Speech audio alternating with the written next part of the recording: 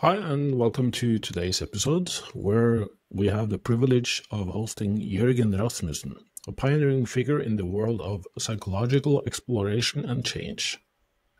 Jørgen is not just any therapist, he's known for being a master of change. He's the author of the groundbreaking books Provocative Suggestions and Provocative Hypnosis that have challenged conventional therapy approaches.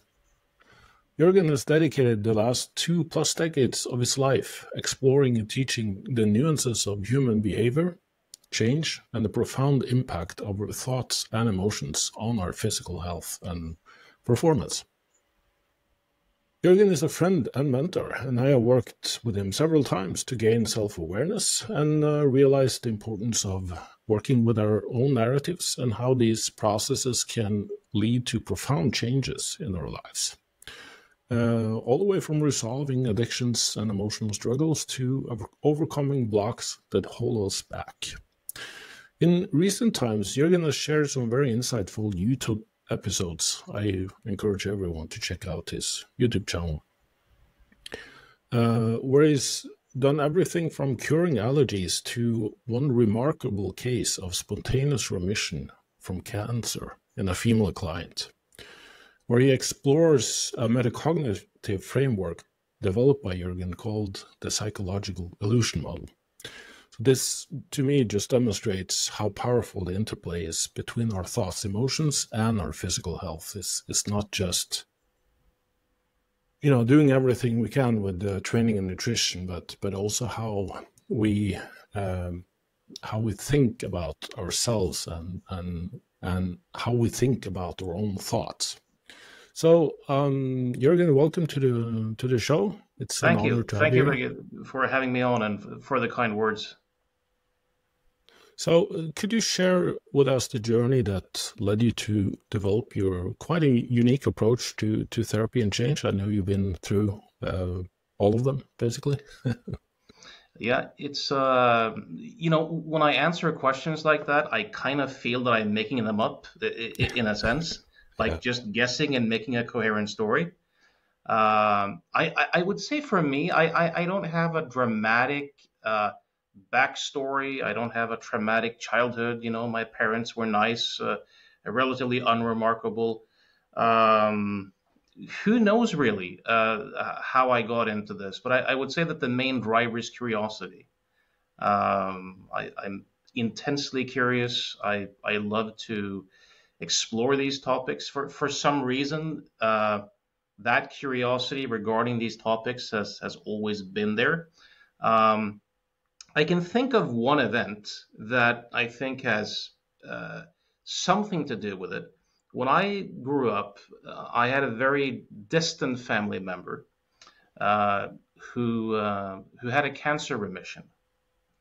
And he had stage 4 lung cancer. He had never smoked. He was essentially toast, and there was nothing that could be done for him. And he lived outside of Molde in Norway, and he was a very religious man. And it was part of this religious community, and they prayed for him. And during this prayer service, he felt that he was healed. And he went back to the hospital later, and he had a remission. And they redid the tests, and cancer specialists came from all over the place, and there was no medical explanation for this. And I can't quite remember how many years, but I think maybe 10 or 15 years later, his wife died, and they were extremely close. And then he said, I want to go as well. I don't want to live anymore. And very shortly thereafter, he had cancer again, and then he died. Wow. And I always found that to be just such a fascinating thing. Now, of course, I won't claim to know what happened, and I'm not a religious person. And it could be a fluke set of coincidences, But I thought, what on earth is going on with this? This is fascinating. So I think that thing and a few other things was kind of always in the back of my mind in terms of what could be possible and what might be going on here. Wow. But Yeah, again, and I might have been just as curious hadn't it been for this, you know? So, true. uh, Yeah, and I just always found your approach to be very unique, where you tend to challenge conventional wisdom and go into like the fringes of every field, and instead of going with everyone else, you kind of try to always challenge something. And I'm myself a big fan of first principle thinking, where hmm, you can never be sure of anything unless you have tried to understand the opposite argument. yeah. And I think just to shoot something into, even in telling that story, I think that the field of psychology should, and I always put shoulds in quotation marks because it's just a BS story in a sense that things should be in a particular way, right? But Mm. it should have changed in the 70s when you've probably read about these split brain patients who had these very intense epileptic seizures, and these neurosurgeons kind of cut the corpus callosum to sever the connection. And the whole idea was that by doing that, the seizures wouldn't build up so much and spread all over the brain. And for these patients whose life were ruined by these epileptic seizures, this was a miracle. It really, really helped. Mm. But then, of course, the big question was, what's going to happen with these people when we've kind of severed the connection between the hemispheres? And they seemed normal and were in a sense, but for the first time, you could kind of communicate with hemispheres independently. And there were all these studies done where you would like show, let's say, a suggestion to move to the right hemisphere. Mm. And then when people moved, they would get stopped, and you ask the left hemisphere, why are you moving? And of course, the honest, in quotation marks, answer should have been something to the effect of, well, actually, I have no idea. Or, Yeah, yeah. or I haven't really been in touch with the right hemisphere for a while. Mm. So I don't know what's going on. But what they discovered was that the left hemisphere, that interpreter that Michael Gazzaniga, used to call the left hemisphere interpreter, would just make something up. Would just create a story that sounded plausible and just deliver it with utmost confidence. Right. Right? Yeah.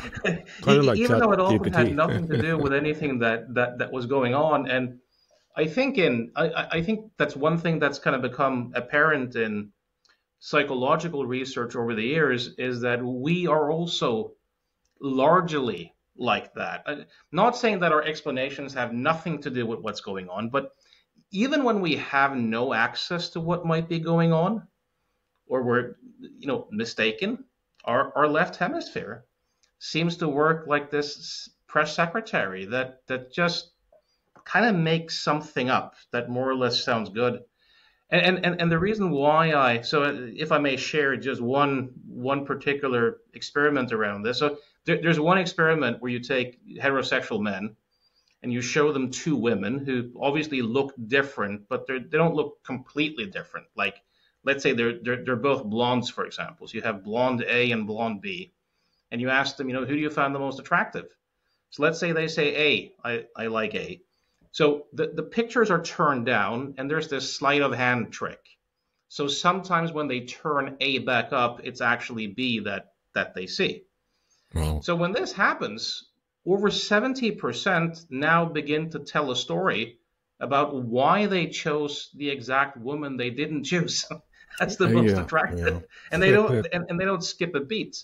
Right. Well, the implications for life is, like, if you look at so much of psychotherapy and so much of the way why did you do that, and how does that, it should, in quotation marks, give us all some extra humility Yeah. and caution.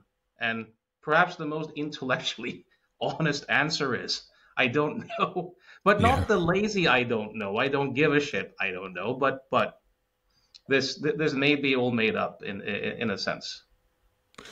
Yeah, exactly. And that's what I find so fascinating, because I also have had plenty of clients that spend years in therapy and basically just exploring their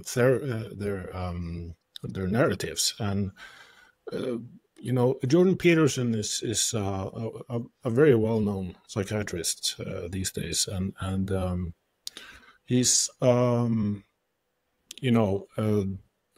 always talking about this, extensively about the roles of narratives in personal development, how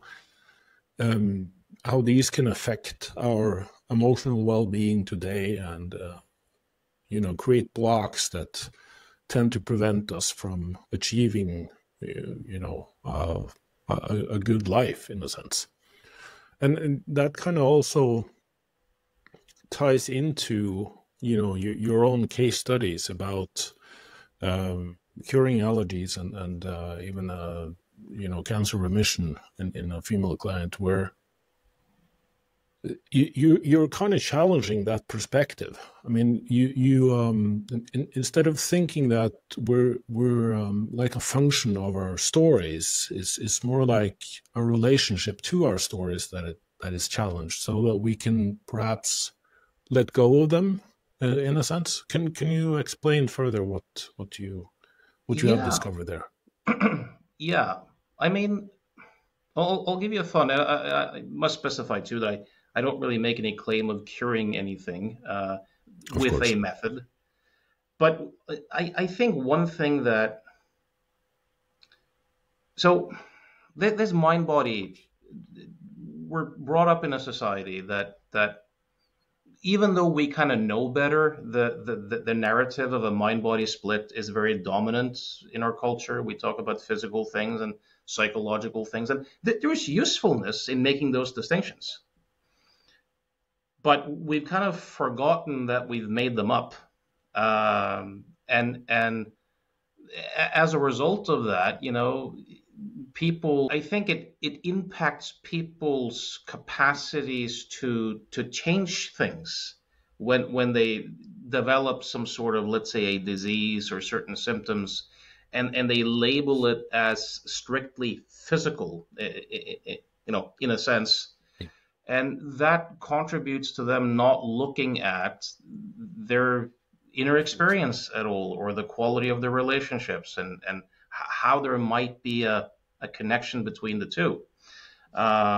So often, even just introducing that and getting people to think in that direction can make a huge difference. And I think a lot of people who have seen clients, seen a lot of clients, have had the experience of you work with someone and they create a massive shift in themselves, at the Yeah. level of identity, and they're doing a lot better.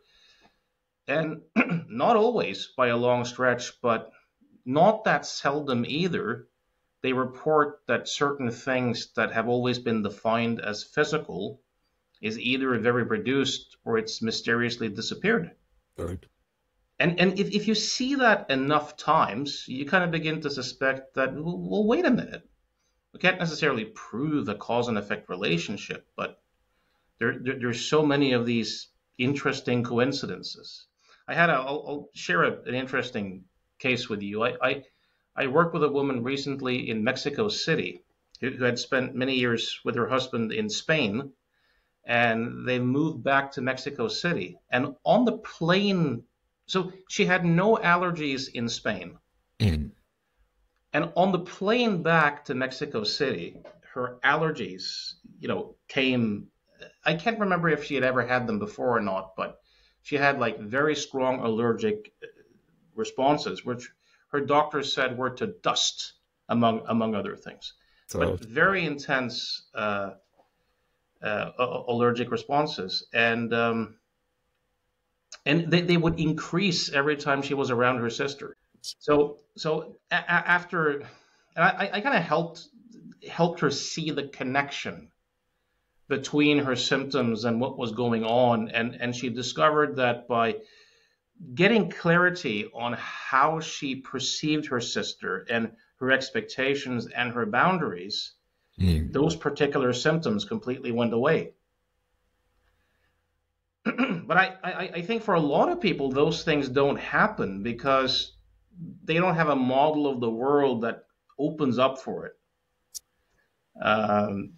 So it's a very, I'll add one more thing too. There's this psychologist called Ellen Langer who's done very interesting work. And she did this study where she took chambermaids, at, at hotels, and kind of did some calculations about, how many rooms they did every day and the stairs they walked and all sorts of stuff. And she had one group that she essentially just instructed them of that.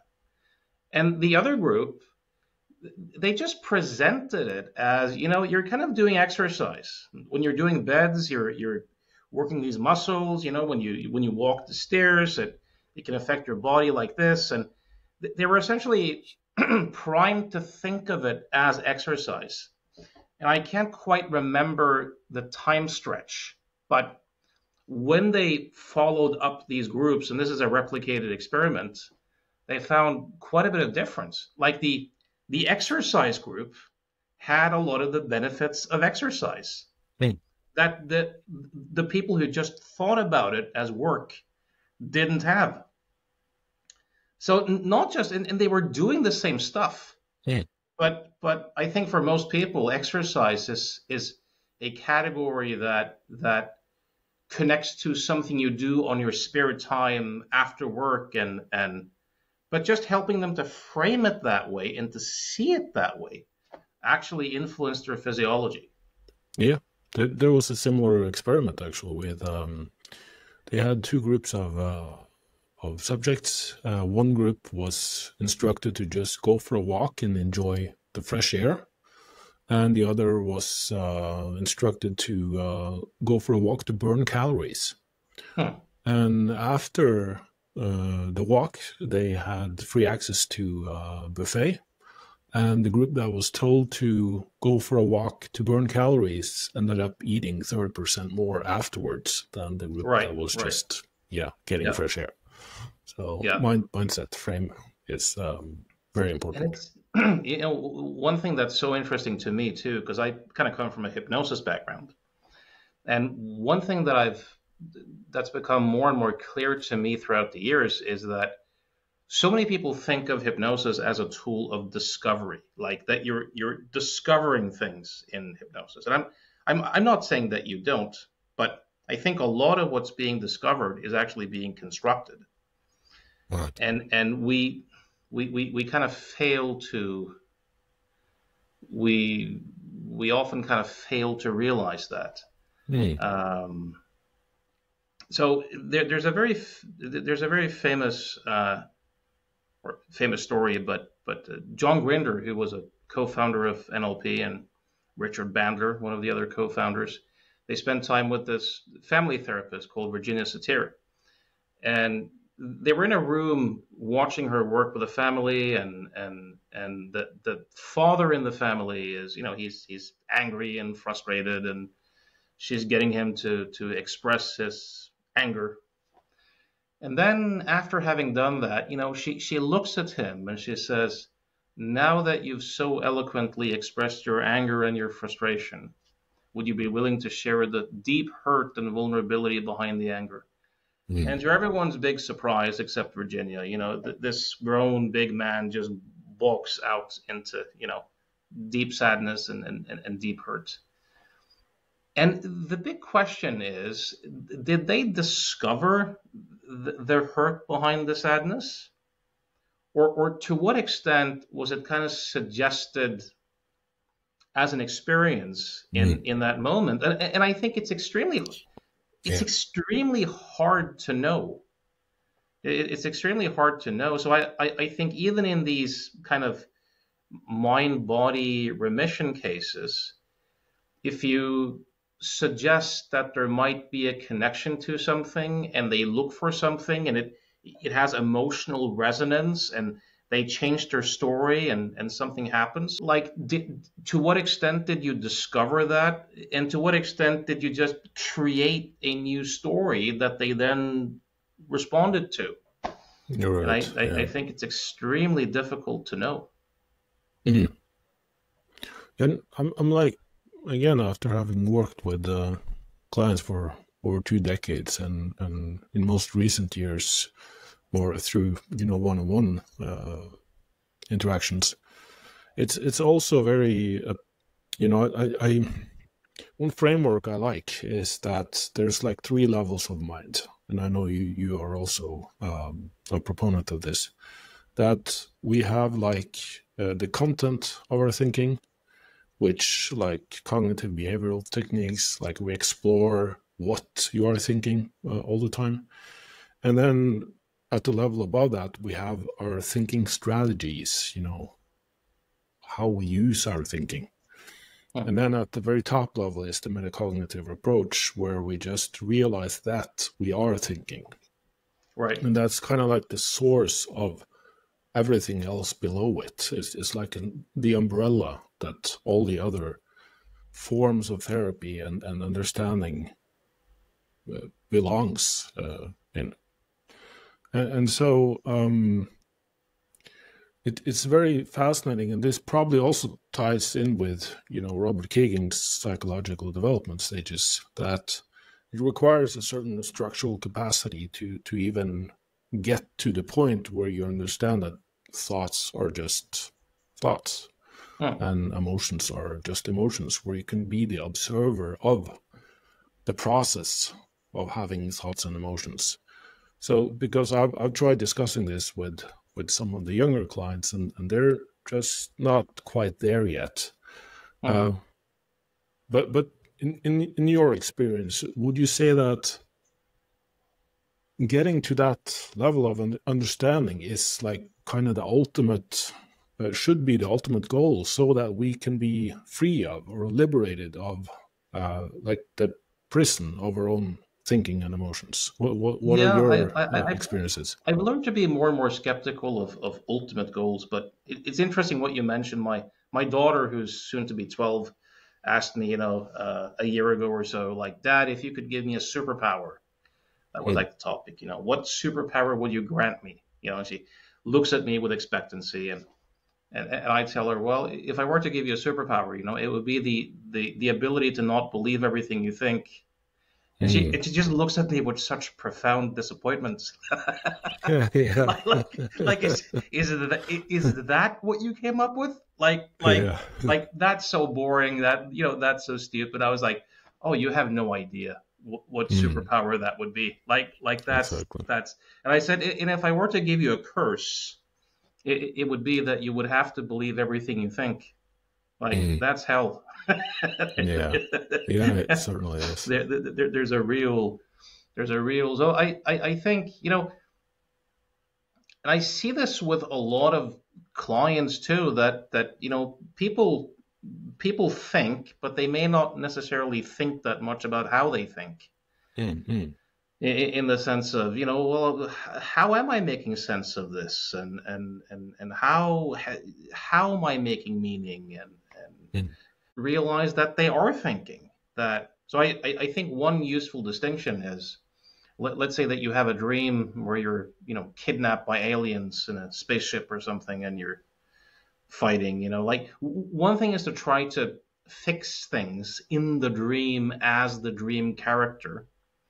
I'm not saying that there isn't value to that, because that's kind of how we live in a sense. But there's also the opportunity of like waking up from the dream and realizing that the whole thing is kind of made up to some extent. Mm.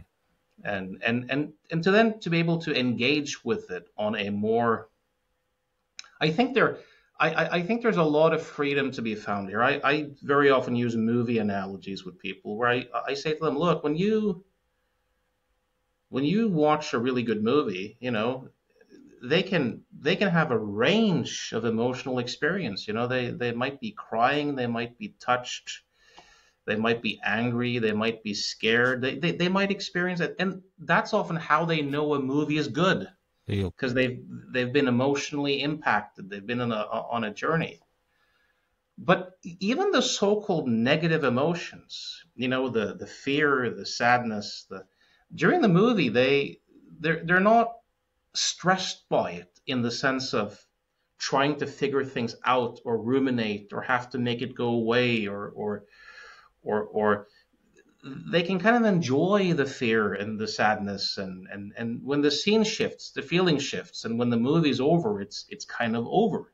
Mm. And I think that the more you are able to see thoughts as thoughts relatively, the more your experience can be like that. Meaning you can still feel strong feelings and you can get absorbed into things, but things don't kind of look real in the same way. They don't look scary in quite the same way. Right. And it's very interesting also, that connection, because the brain being a meaning-making machine, we always try to look for patterns and causes of how we're feeling at any one time, and it's like just this. Well, it's like Mondays is usually when I go through progress reports from clients, and it's like the common theme of I had some digestive upset. I had some nights of poor sleep. I had feelings of being stressed out, and how they tend to always point to the same things. Well, it's my boss, it's the dairy products or the gluten, or it's the fact that, it's kind of like they're just making things up. It's probably that. And so now I'm going to try low carb, or I'm going to try to not eat the dairy products for a while, or, going on vacation or taking a break from work will lead me to sleep better. So it's always like externalized, and they don't take the time to explore what's actually going on the inside. Yeah. That's where I see the challenge lies. Yeah, and it's so interesting too, like how we often don't see that the time itself is a thought construct. Like there's no Monday in nature, but how powerful the concept of a Monday can be in shaping our experience. Yeah. And I mean, as a tool, the fact that you and I can show up at 10 o'clock and on Tuesday, and we can construct that as consensus reality, and it's functional. It works. And then the question for me becomes, like, to what extent is there an awareness that this is a particular way of framing experience?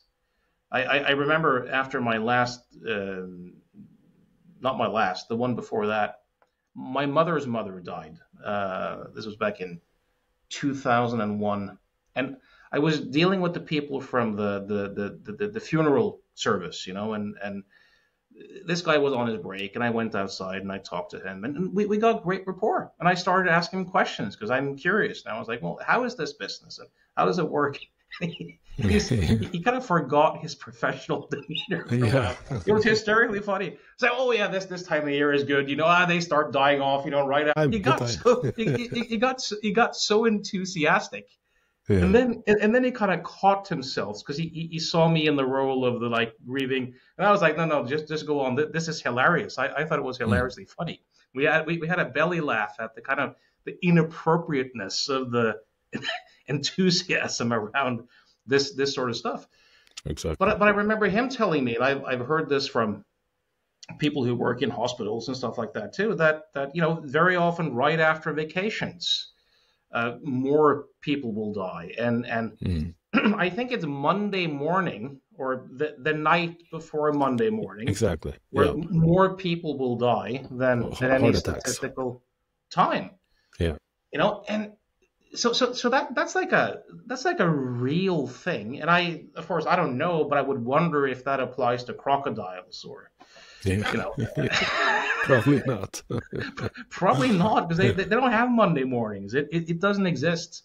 Yeah. And that's the fascinating thing about us humans, that we can create the concept of Mondays and the work week, and it's damned useful in a sense. But these concepts too also shape our experience dramatically and have real consequences in a sense.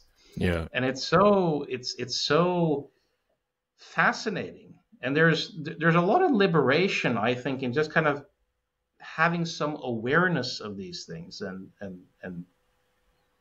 for example, I just made a video yesterday about Bessel van der Kolk and the kind of whole trauma legacy, and these days, so many people are, the big thing is trauma. People see trauma Mm. everywhere, that whether their marriage doesn't work, or they drink too much, or they, Trump gets elected president. I'm yeah, traumatized.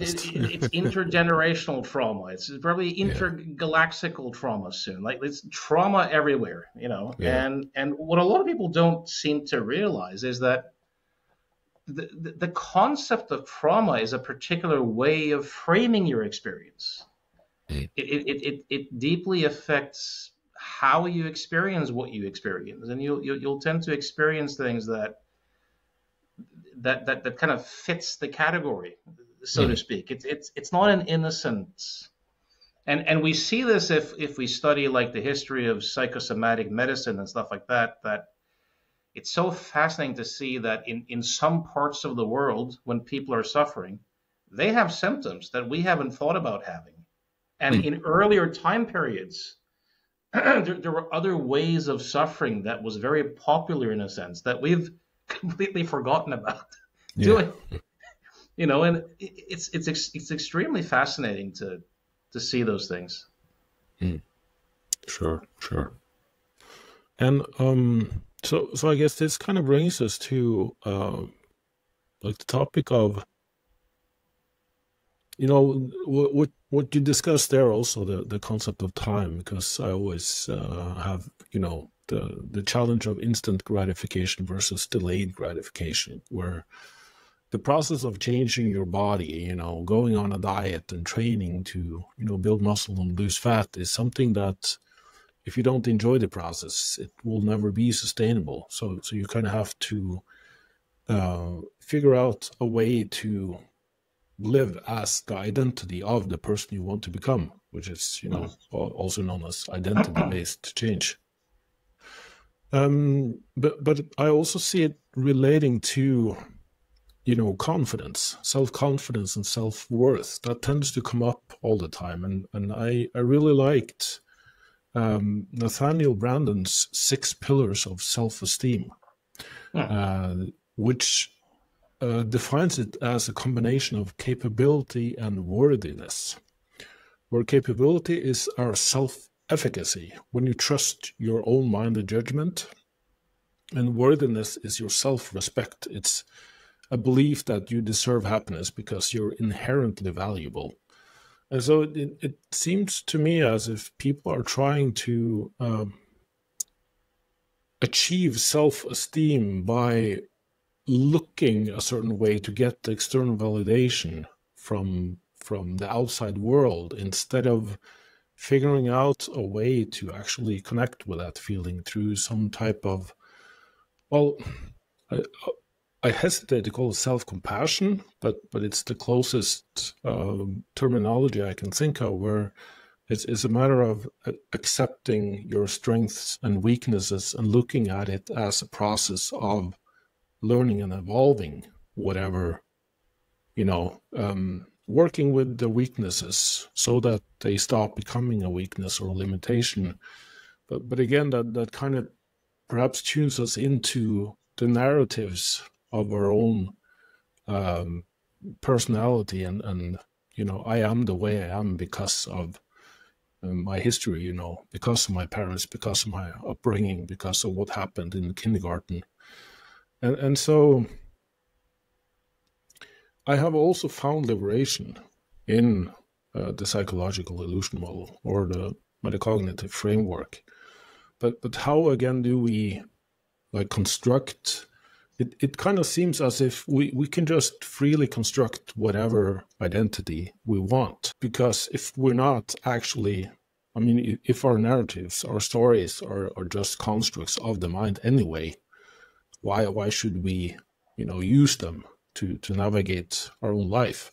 And what are your thoughts when I say this? Yeah, I'm not quite sure what you're asking. Um, you Yeah, put a I lot on guess the I was kind of rambling a bit, so let me try you to put a lot on clarify. the table there. I'm not quite sure how to Yeah, interject or I agree. I guess I'm also kind of trying to sort it out myself, which is yeah. using the thoughts. The question is a very disingenuous way to leave it up to you. Yeah.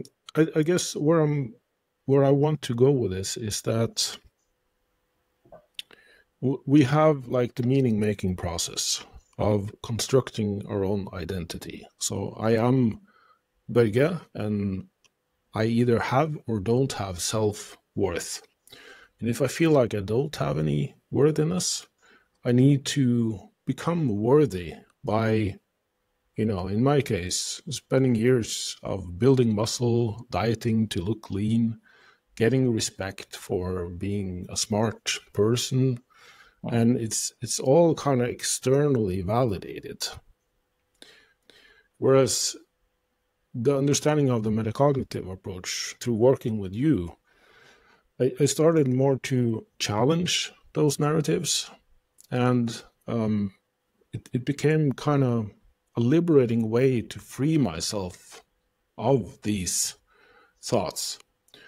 But a transitory period there where I was kind of lost, well, if I'm not my stories, who am I? And it became, I've had the same experience with some clients where, well, if my thoughts and feelings are just movies of the mind and I stop watching movies, what do I do then? Where do I navigate? Yeah. So I guess that's kind of where I'm going. Can we actually achieve, because some use this working with our narratives, like Jordan Peterson uses this framework of working with our narratives and creating new narratives so that we can become our best self. How does this model fit in with that paradigm where I guess the ultimate goal of most humans is to just have a better life, be a good person, and perhaps also contribute to society? So in a very roundabout way, I guess I'm asking, how do you help a client through this process of exploring through this framework, but at the same time not losing the sense of self that is essentially how we try to, achieve a good life or become a better person? Yeah. Well, it so depends on the client and kind of where they are and what they're open to. And you mentioned Nathaniel Branden. When I was 18, 19, reading his books was like music for my soul, in a sense. I felt that just growing up in Norway at the time, there was no literature like that. There was no, like, the culture, at least the way I perceived it back then, was very groupish, and this idea that your life is your own and that you have the right to define things for yourself, and it was just a wonderful read for me. Mm. So I think, once again, like, I would be very curious too to see, like, to to what extent these issues of self-worth and to what extent they would be a topic if they hadn't been such a strong topic in our culture. And I'm not claiming that they wouldn't be at all, because in terms of stories, like, it does seem that we humans have a nature that, like, there are certain proclivities that there's certain tendencies that we seem to have. So it's probably not completely random. And one example of this would be, uh, and I don't think that evolutionary psychology is the only lens to use for things, because it can be a very transactional way of thinking. But as one lens, so for example, when I work with people who are jealous or have jealousy issues, I see that the evolutionary psychologists seem to be right in the sense that if a guy is jealous, the thing he wants to know is, from his girlfriend or whatever is, did you have sex with him? Like it revolves primarily around sexuality. Whereas the female clients, it's not that they don't care about sexuality, but it's more around, do you have feelings for her? Mm. And this is a pretty, and again, this is a story, but it kind of makes sense from an evolutionary perspective that men's fear would be to be cuckolded, in a sense, and the women's fear would be that, oh, if he develops feelings for this other woman over there, then the protection and the resources, might, end up over there. So cue the feminists now. yeah. Yeah. and yeah. So I mean we do seem to have a nature too that kind of influences that kind of influences. I've had I like teasing feminists sometimes. Like one question I've sometimes asked some of them as clients, who I've said, look, here's a scenario for you.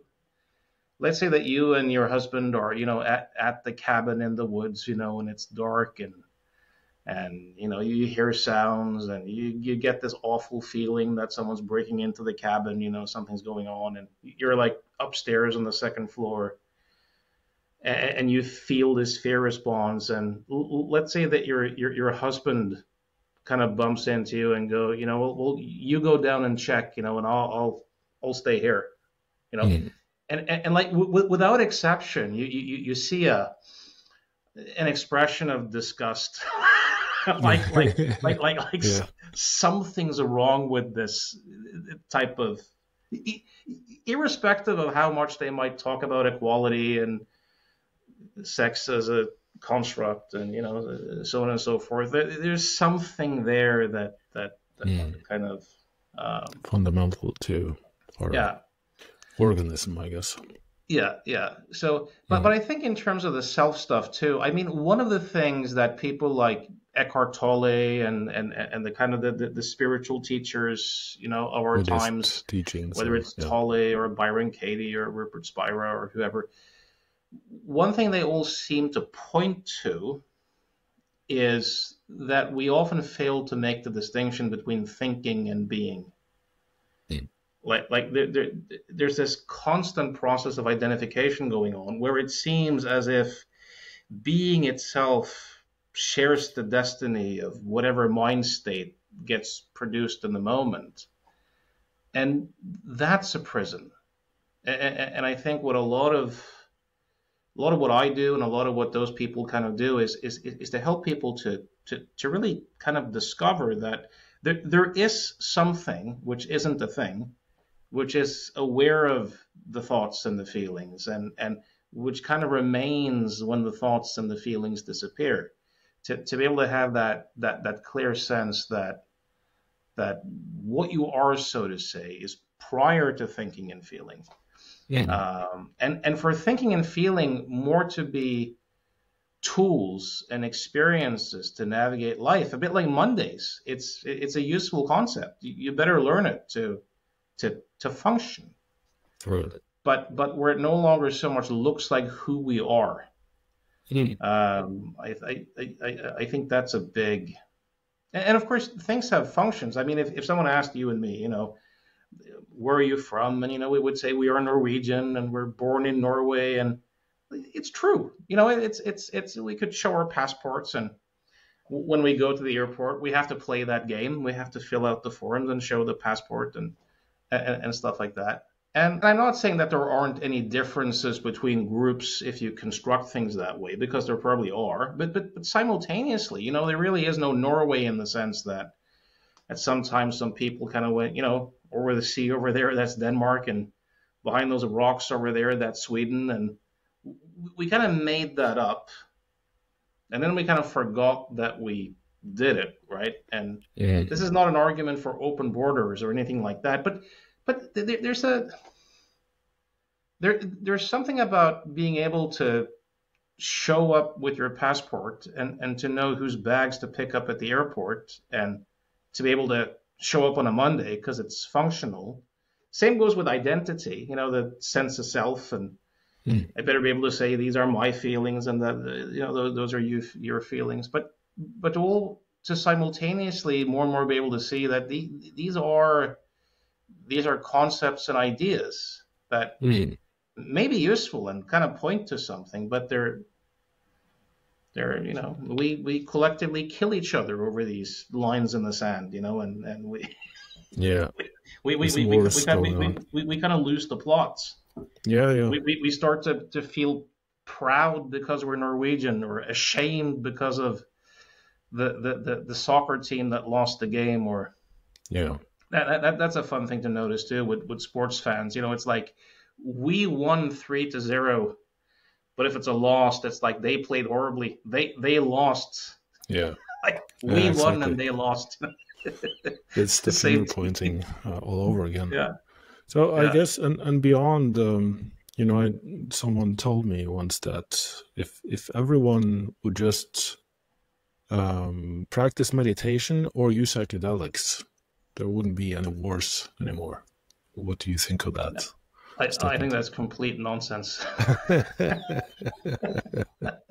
I've lost, I've kind of lost my faith in absolute end stations, like this, like any utopian. For me, I started meditating when I was 13, 14, and I'm 47. So I have quite a bit of experience in terms of meditation and exploring meditation and teaching meditation and stuff like that. And I'm an advocate of it. But I'm also very aware that there are dark sides to meditation. And there are plenty of people who have had experiences while meditating that they have not been able to make sense of in a way that's useful for them. And it's made their life worse in that sense. And I think there's a lot of useful insights you can have through meditation, but I don't think neither meditation nor psychedelics are a solution to all of life's. And I have to be honest too, I think some of the most narcissistic people I've ever met, I've met as part of meditation and non-duality groups, and also spiritual groups, and among some environmentalists. I mean, it's very obvious to me that someone can have tremendous insights on the meditation mats, which are probably legitimate, and they can still be very narcissistic or very immature or not a nice person at all, simultaneously. And then you can have other people who have never done any of that stuff, and they're decent, kind, honest human beings who, I mean, for the most part, I mean, none of us are. But I've lost faith in, and it's a bit like psychedelics. I don't have a lot of experience with psychedelics. I have a couple of DMT trips, and I've done some mushrooms. I don't have a lot of experience, but I think both with psychedelics and meditation, we kind of forget that no matter what experience you have, it's still content, in a sense. There's always a way of making sense out of that experience. Yeah. And I think that some of the people who have these experiences where they say that ruined my life, or that just, it just pulled the rug from, and other people who might say that was so liberating and everything, their subjective experiences may not have been that different. Yeah. But how they made sense out of those experiences might have, and I think talking about this from kind of a developmental angle as well, all psychological growth and development simultaneously comes with losses. Yeah. So I'll give you an example of this. Let's say you have a person who they live in a kind of traditional culture, and their roles in life are rather well defined, and they may have a pretty black and white thinking style, but it works for them. You know, they live a pretty functional life. And oh, for some reason now you're back. Now I can see you again. Yeah, something with the camera. Yeah, but Yeah. let's say that they meditate or they do psychedelics, and they suddenly have the realization that, wait a minute, you know, with a couple of grams of this, reality looked completely different. You know, what on earth? And that might be extremely freeing, but it might also be terrifying in that more old conventional black and white thinking style, where they thought, I just kind of see reality as it is. There was a lot of perceived security and stability and meaning in that. And now suddenly, when that has loosened up, it's like, well, what the hell? What's right? What's wrong? What, you know? Mm. And this can, for some people, be extremely liberating, and it can simultaneously be extremely destabilizing. Yeah. I know, for example, you know, Sam Harris, the philosopher, neuroscientist, meditator. Yeah. He's written a book called Free Will. I think his argument is very good, especially if you come from a kind of materialist perspective. If you kind of, but I know people who have read that book and found it tremendously liberating Mm. to no longer believe that they have free will. But I also know of people who have read that book and several other books who've just plunged into the depths of depression. Right. And they kind of reach the same conclusions. Mm. Yeah. Fascinating. And So I don't think there's this economist philosopher by the name of Thomas Sowell, who I really like to read, you know, sometimes, and he has a lot of interesting sayings. And one of them is, he says that in life there's few solutions, there's only trade-offs. right. And I think there's so much wisdom in that. I see in child rearing, for example, like, and this is so stereotypical that it's almost embarrassing, but like, I see with my wife and I, when we raise our kids, you know, she's on the more feminine, nurturing side, and I kind of like to kick their ass a little bit, and to not literally, but to challenge them and hold them accountable and that sort of stuff. But I'm more into freedom and of course there's no solution to this.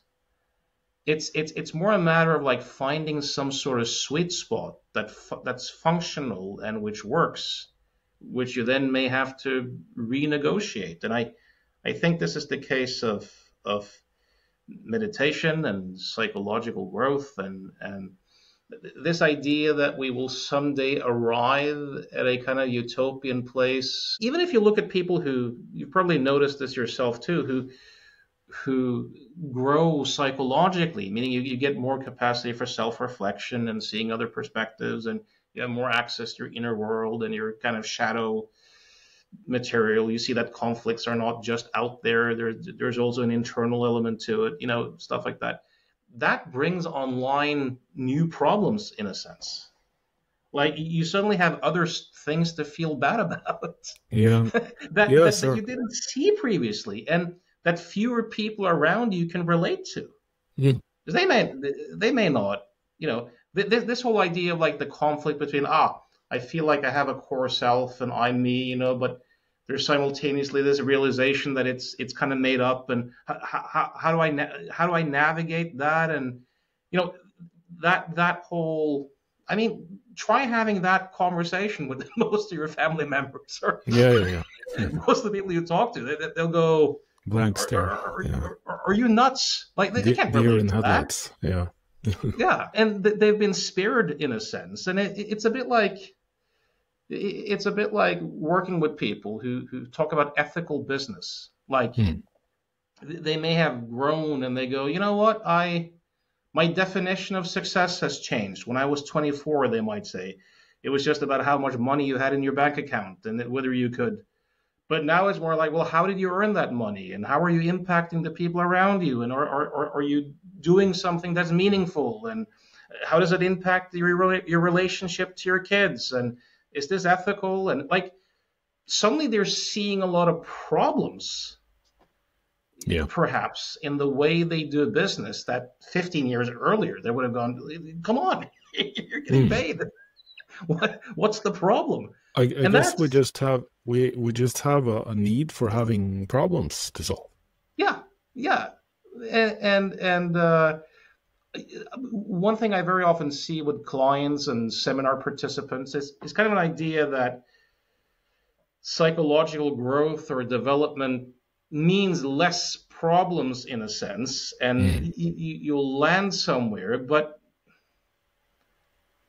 there's some truth to that. It's not that, but it's also like, but yeah, but you're also going to find other problems, and you'll have other challenges, and other things won't matter that much, and hopefully you'll have better skills to navigate the terrain. Yeah. But You can probably be better able to choose your own problems instead of them being chosen for you, in a sense. yeah, or kind of see that, or kind of see that problem too is kind of a concept, and it's a way of framing experience, and Yeah. there's this is one of the funny things about change work, I think, is, people usually have these if only lists, like if only I accomplished this, or I had that, then I'd be happy, right? And I'm not saying that there aren't typical things that are worth having in life. Like it's worth doing something meaningful. It's worth having quality relationships. I'm not knocking it completely in that sense, but it never takes long until I find a new client who has checked all those boxes, and they're just as anxious, and they Exactly. and they have another list that the previous client hasn't even thought about, because they think that if I only can get married and have kids, then I'll be happy. Well, as anyone who's married and has kids knows, that brings a whole lot of, let's call it, problems or challenges that you didn't even know were there. You didn't even know you could have those. Exactly.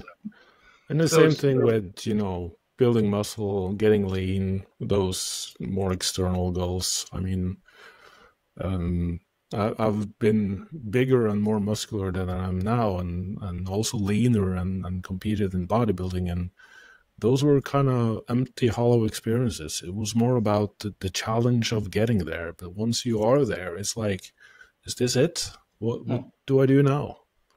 And most don't realize that. It's as if they have, by even saying that, I want to be happy, I want to be that, because they kind of attach some kind of distance from where they are now to where they want to be. Like that distance is like the measure of happiness, and that kind of tells me that, well, it's possible to be happy just the way you are. And but it's, again, people kind of attach drive and motivation to the fact that they're still not where they want to be, so it's kind of also difficult to challenge that. Yeah, it's this idea that our happiness comes from external objects and relationships. And I'm not going to take a completely extremist view on this, because I think, if you're with a romantic partner who cares about you, and you can have a meaningful life together, that's probably a good thing in the sense of, versus living with someone who's just being contemptuous and stealing your money. And so I'm not, but the thing with relationships and goals is that people tend to come to them from a place of lack, of thinking that if I only accomplish this, or I get this, or I get validated, or then I'll be happy.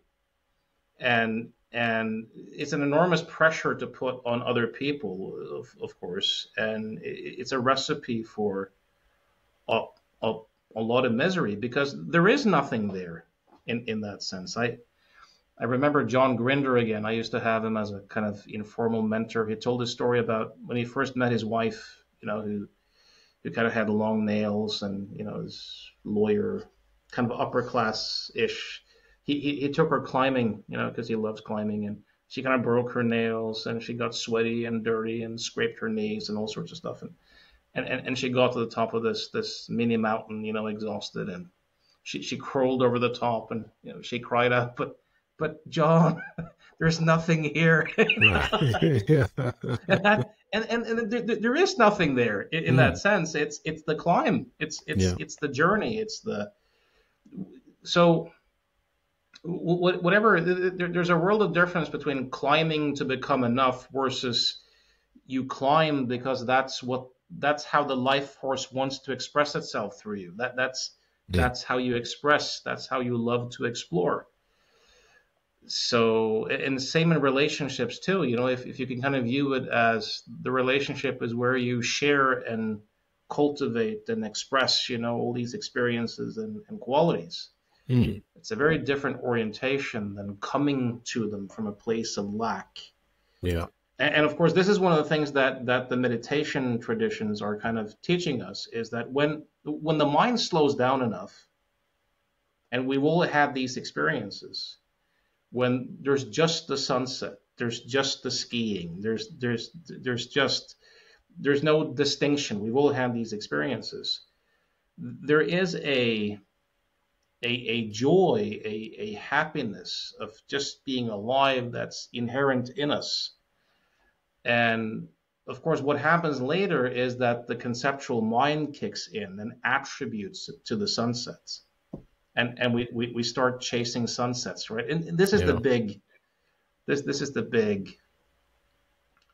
Like I remember a few years ago, I had this amazing experience of doing gardening, and I hate gardening in the sense but it was just the right temperature, and it was just a perfect flow state experience, right? For like 90 minutes or whatever. There was no sense of separation, no.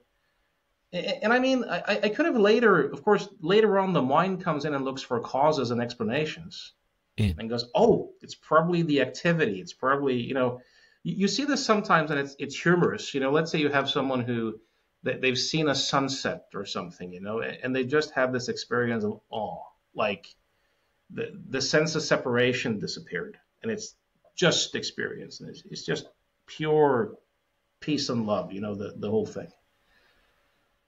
And then they kind of wake up from that, the conceptual narrative mind, starts kicking in and attributes it all to the sunsets, right? The sunset out there made me in here feel this way. Of course, this is a thought construct, right? So now they start planning their life around this, like, oh, I know what's going to make me happy. More sunsets. So I have to get up to catch as many sunsets as I can. And what was I wearing? Oh, I had this particular short and singlet, so I have to have that one ready. And I have that cup of tea, and I have that chair. And if I only can replicate exactly the this, ritual, I can chase the sunsets, then I'll be happy. But of course it doesn't work. Like sometimes you might be able to have that experience to some extent, and other times you're just bored, and for some people that's kind of a wake up call that kind of goes, we can't really be the sunset in itself. But and it's again like the eternal chase for happiness out there. That's kind of some of the problem, and this is what's going on all the time in my world of training and nutrition, where it's that chase for extreme programs and diets to achieve something so that I can be happy. Whereas I'm more of the, try to explore your experience with these approaches and see what works for you instead. Direct it inwards instead of looking out there for experts' opinions or, bodybuilders or influencers to tell you what to do all the time. And the central part of this is that by calming down and being more in direct experience, that's kind of where the sense of true meaning and happiness exists intrinsically. Yes, it doesn't have to involve rituals or I sometimes ask my clients because they go, what's the meaning of life? As if I could give them an answer to. But I say to them, what if the meaning of life is just life? Mm. Like this whole idea that there's this meaning to be found, and you have this and this. That's kind of a. You might ask, what's the meaning of looking for meaning in everything? But I mean, consciousness itself. I mean, the fact that we have experience. If you ask someone, I could give you the wealth of Elon Musk and the most amazing women in the world and all the experiences you might want to have, all the accomplishments, but there's a price to be paid. There's no consciousness. So there's no experience of it. You could have that, or you could have just the capacity for consciousness itself. What would you choose? And of course, none of this has any value outside of the capacity to experience in of itself, and that's what everything flows out of. I think I may have mentioned this in a conversation with you before, but I remember when Robin Williams died, the comedian. And of course, he had Parkinson's, but he struggled with addiction and depression, throughout periods of his life. And I remember reading about it and sitting at the table with my daughter. I can't remember how old she was, but she was maybe 3 or something at the time. And she was just beaming, that particular day. And it just struck me, like, how often do you see a depressed 3-year-old? I mean, if you truly neglect them and you treat them horribly, of course you can. But like, you're pretty. You go to the kindergarten, with your 3-year-old. They're pretty. They play. They're inexperienced. They might get grumpy or sad, but it doesn't last that long. They're pretty quickly back into the mix. And of course, they haven't learned how to worry or reflect yet. It's a bit unfair to give them too much credit for it. It is a bit like giving a person who's blind and has no hands credit for not being a pickpocket, Yeah. in a sense. But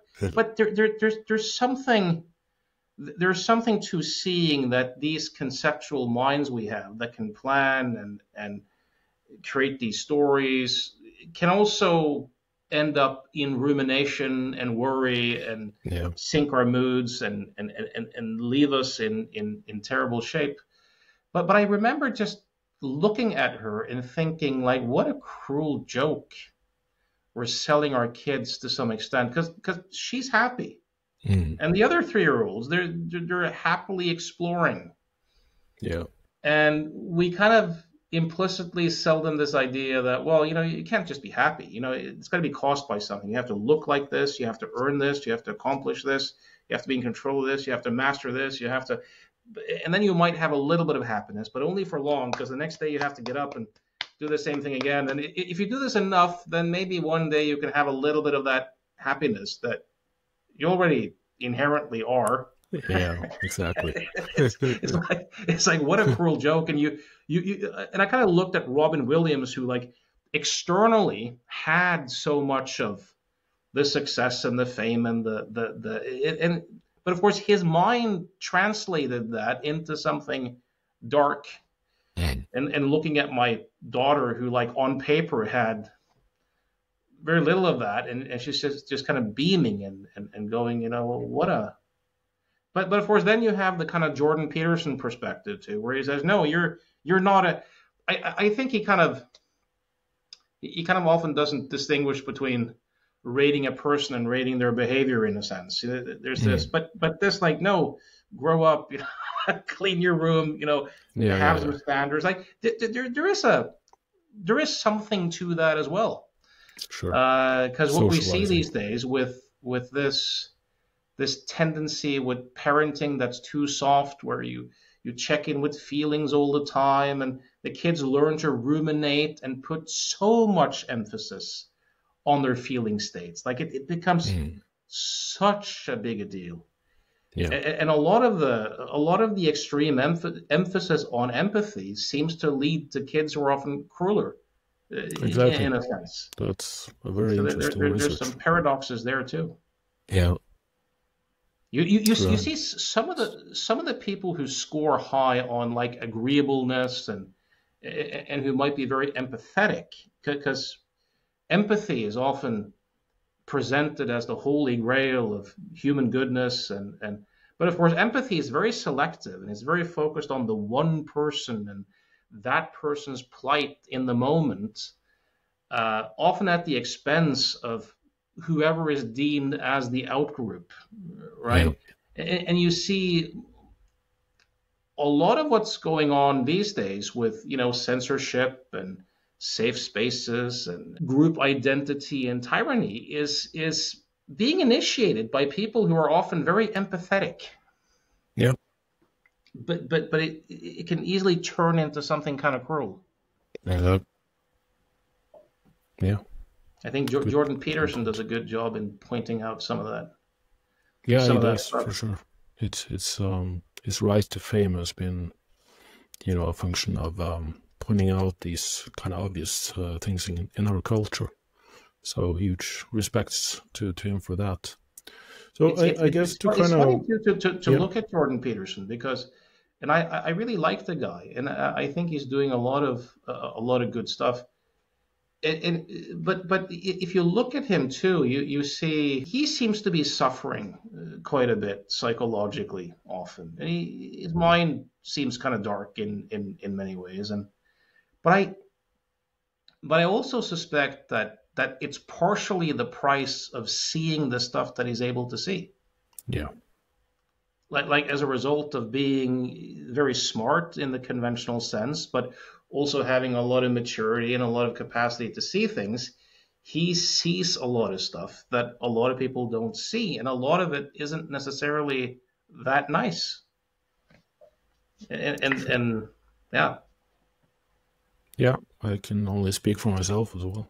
I mean, I've dedicated my life to help people feel better about themselves, and it's coming from a place of knowing what it's like to not feel good about yourself. So mm, it kind of takes one to know one as well, I guess.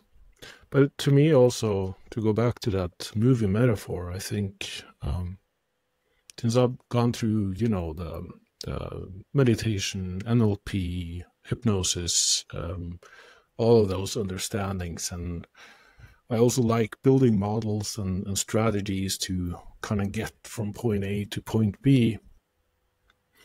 And the movie metaphor I heard the other day, spot on for this way of thinking about it, is being in a movie theater and watching the Texas Chainsaw Massacre.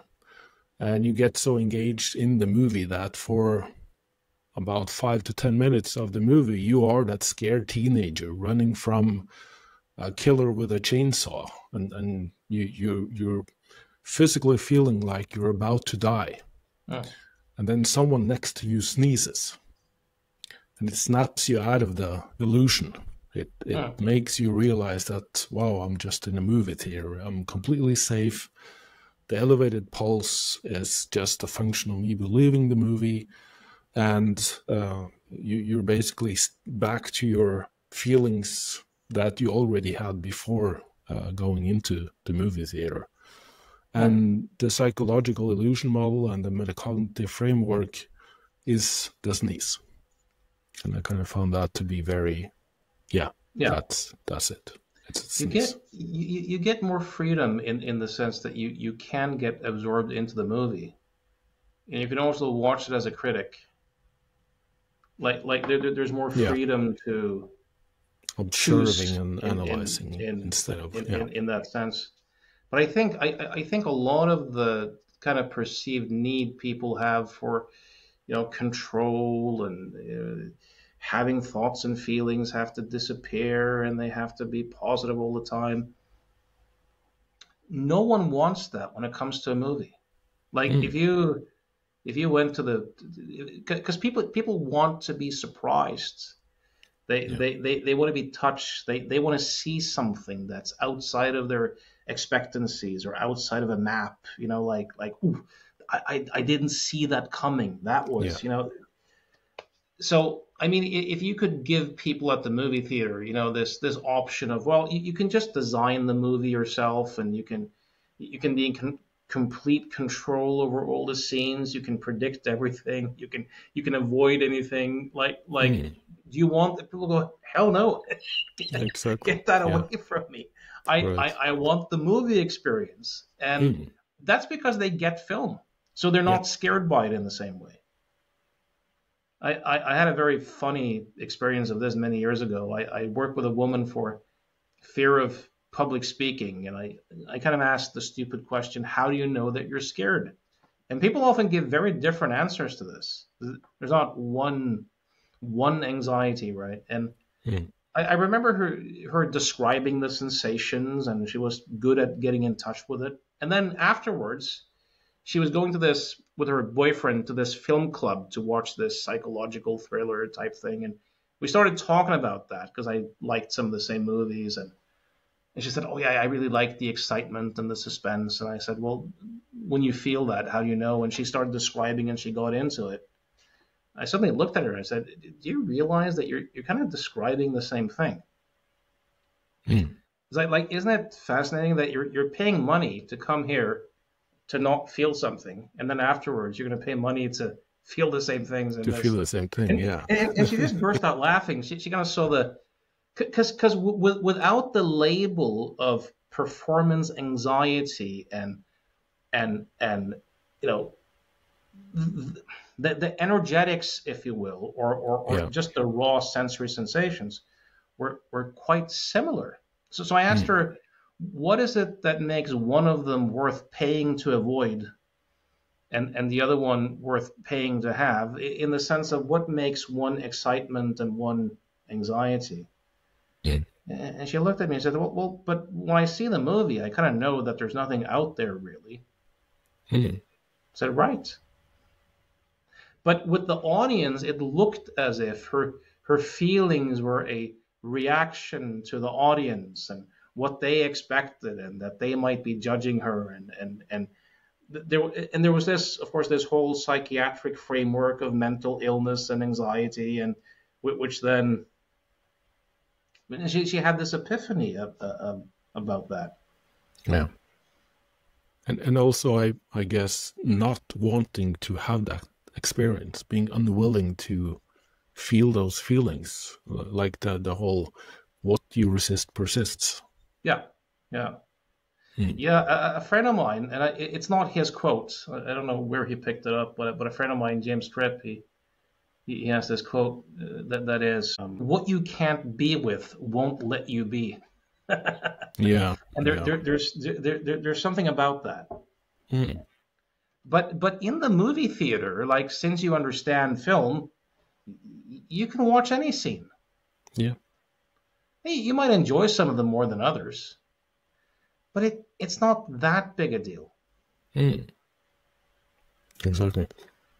It's like watching movies with my girlfriend here, and she's kind of, I guess, more in tune with movies. She really feels the movie and gets angry with the movie and has these really strong emotions. And I guess since I understand movie and also understand the psychological illusion model, I can kind of choose to or not. So sometimes I'm just sitting there with kind of a blank stare, and she's really emotional about it and looking at me as, well, why aren't you, doesn't this, mean something to you? Doesn't this make you angry? As a, yeah, if it were to happen, it would probably make me angry, but I know it's on the movie screen. Yeah, so I have. It can be, yeah. One of my tendencies is I can get extremely absorbed into. I'm very easily touched by things. Yeah. And my kids and their friends like to tease me. They love to go to like the movies with me, because I'm one of those people who I'll start crying at these ridiculously banal scenes, like it's embarrassing for a grown man, to.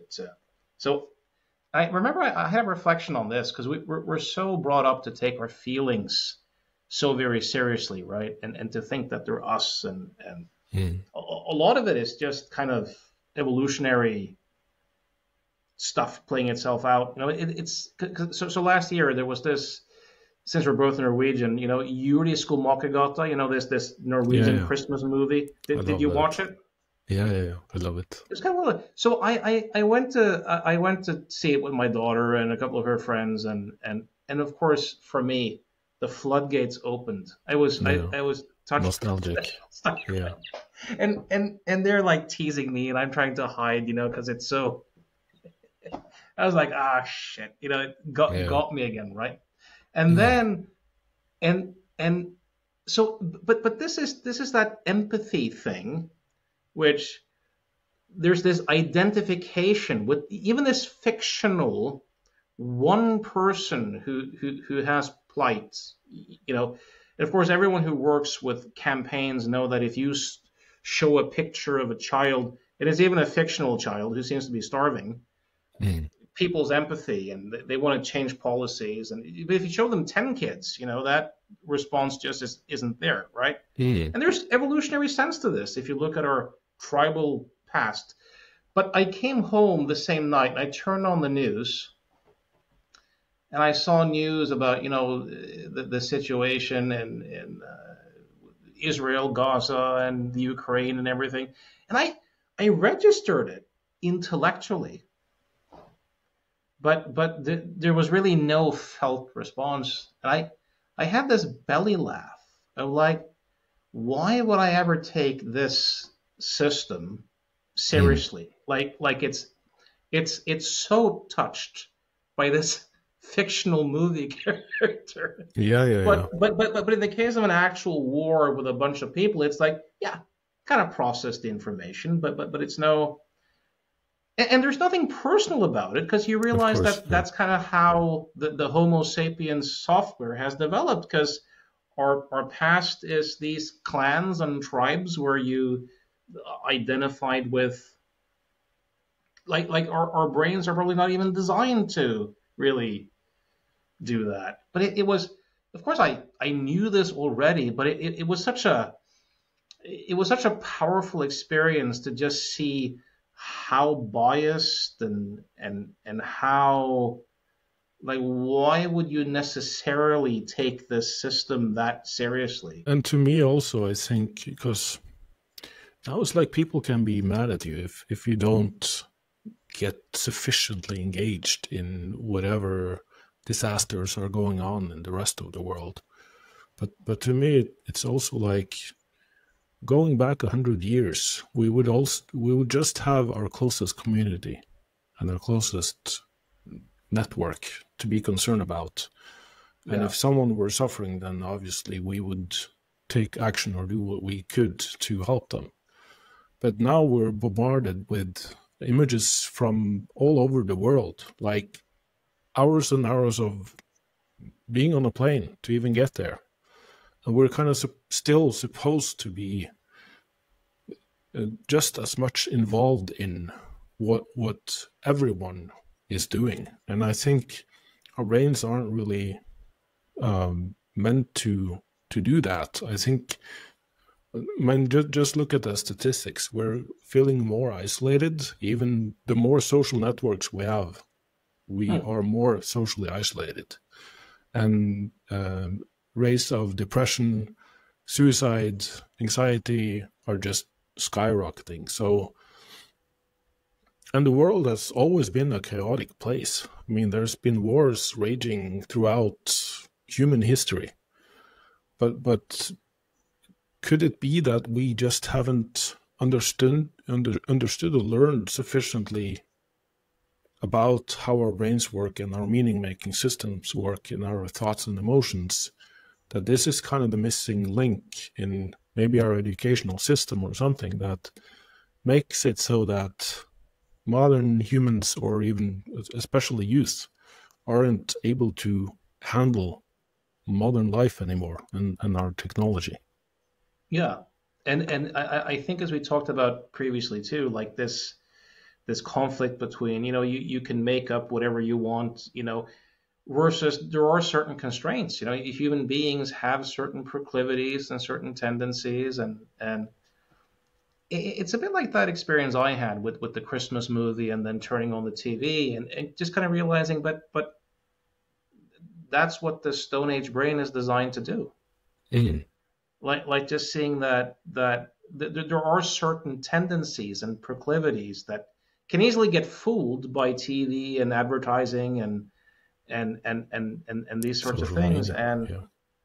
and to also see that there are a lot of there are a lot of like ideological straitjackets that people kind of impose on kids and on all of us, that we're supposed to be a particular way according to certain ideologies, and but these ideologies might be in conflict with how we're kind of designed to work, and people might feel bad about that, not knowing that, yeah, but it's not really part of the design. Mm. So I think Absolutely. there's elements to that as well. Mm. So we're kind of going on time here, but to kind of tie it back to the beginning here, the mind body experience and how that can actually affect our health as well. How do you see, I guess, what's kind of the future of your own client work? Where do you see yourself going with this? Can this be, brought to a larger world, a larger audience somehow? How would you see this perhaps helping more people? It's a good question. I don't know. Obviously, is the honest answer. I've never really had that many plans. I just love exploring this stuff, and I feel happy when I do it, and I love making discoveries. Hmm. But yeah, I would really like to to reach more people as well. So, but I don't I don't really know. Hmm. Let's hope I can at least contribute from this Yeah, episode. I yeah. also consider putting this out on podcast, so like on Apple and Spotify as well. So I've been getting a Cool. request for that. But so, Jørgen, thank you so much for having this very thoughtful and great conversation about these topics that I'm struggling with as well to try to figure out. So, And I am too. And yeah, there's something about seeing the kind of impersonal nature of that too. yeah, To just see, there's this mantra that shows up in my mind sometimes, that's just like, that's what minds do. yeah, And for some reason, for me, there's kind of a relief in that statement, as in, yeah, that's what minds do. They create stories, they create comparisons, they look for causes. That's what minds do. I like that. It's great philosophy. Yeah. So where can people find you, work with you, enjoy Yeah, your content if courses? any English speaking person can find me at provocativehypnosis.com and the Provocative Hypnosis YouTube channel, and anyone in Scandinavia can look at tillstandstrening.com. Yeah, Those would be the places. I'll put the links in the show notes. Thank you. So thank you again. It's been an Thanks, Megan. honor and a pleasure, and I I hope really to enjoyed the do this. conversation. Yeah, hope to do this again later. Yes.